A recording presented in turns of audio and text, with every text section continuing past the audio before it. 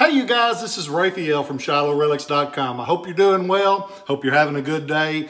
I'm thankful to be with you again. Like my neighbor Charlie Morris says, every day's a holiday and every meal's a banquet. And I'm glad to get to have a banquet today, and I'm glad to get to be with you. Today we're going to talk about a Saber Bayonet. And it's just what it sounds like it is. If there's ever been truth in advertising, you're looking at it.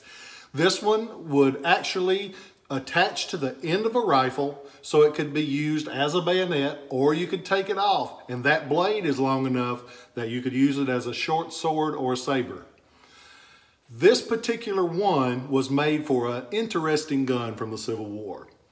In July of 1861, the Whitney gun company they got a contract to do 10,000 of these.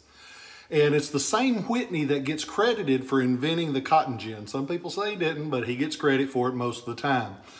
He was dead way before then. And his nephews, Eli Whitney Blake and Philos Blake, took the company over. And they realized nobody knew who Blake was, but everybody knew who Whitney was. So they switched it back over and started the selling again under the Whitney name.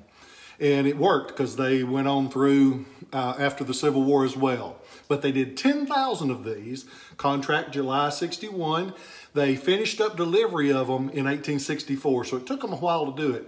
The gun is very distinctive. It looks like this and has two bands, big heavy gun, fires a rifled bullet from the barrel. They were patterned after a French gun. There was a French two-band gun that looks very similar from a distance called a carbine à tigre, T-I-G-E. And depending on if you're in Tennessee, Alabama, or New York, how you say that. But that's the way I say it here because it's my camera we're filming it on. So, 10,000 of them going to the government.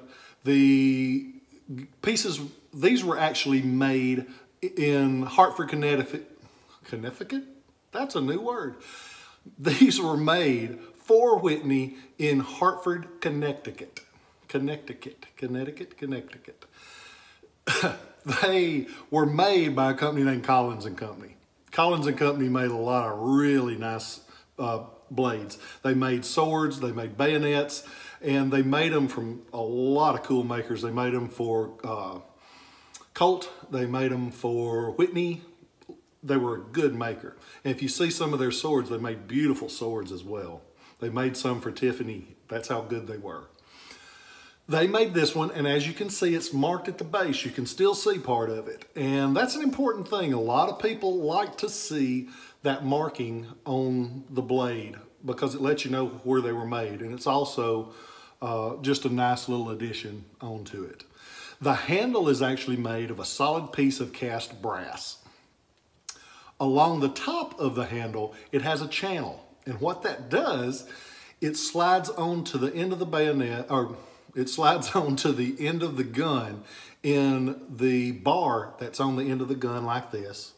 And that way it attaches more securely, because if you run that into somebody, you don't want it coming off. How does it hold on?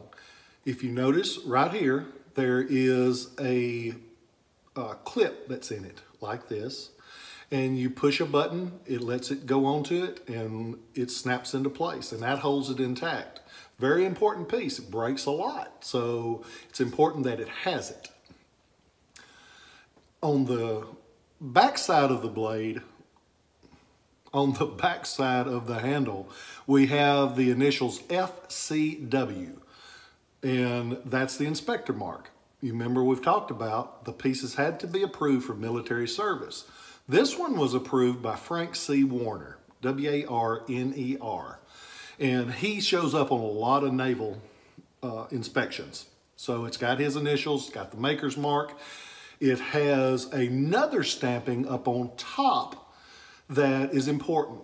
You see that 4-digit number right here?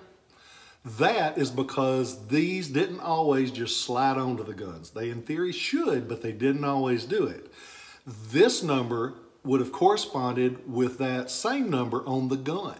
And the gun, it will be marked on the back of the barrel tang, which is the part past the breech that screws into the stock itself. That's the tang, and it would be stamped with that same 4-digit number when it left. So you would know which one went with which gun. This one has another thing that's interesting that most of the time is missing. It's the scabbard. The scabbards on these were made of leather and brass. And the leather, because it's such a long blade, that puts a lot of stress on that leather. So it broke fairly easily.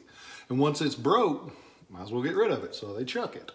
You don't see them very often. This one is not only still with it, it's complete. The stitching's separated a little bit, but that just happens.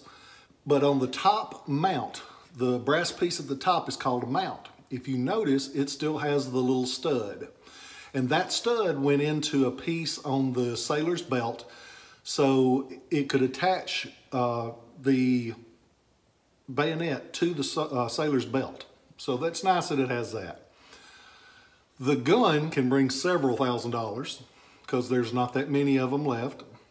The bayonet, this one in scabbard, can be bought as of today on ShilohRelics.com for $495. It's a lot rarer than that, but rarity doesn't always sell. This one is pretty and it's going to sell, so get on there and get it. I also have several other kind of saber bayonets, and there's a lot pictures of all of them.